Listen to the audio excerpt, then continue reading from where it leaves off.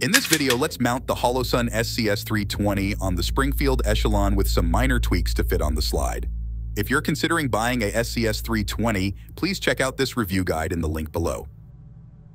The SCS 320 uses the DeltaPoint Pro footprint, and we can use the factory index pin sets to install it. For the best fit, please use the DeltaPoint Pro front index pins and then use these rear pins from the pin set 3. These are slightly shorter to fully seat the SCS on the slide. Also, you have to shorten the screws so they don't bottom out on the slide because they are just a bit too long.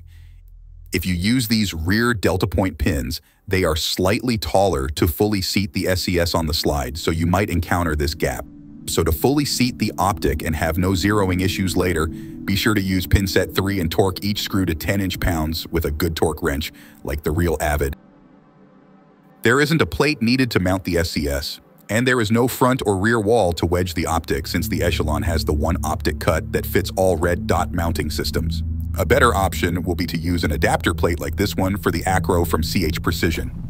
These one-piece mounts are designed to wedge the optic on the top and then lock tight to the slide with built-in index posts.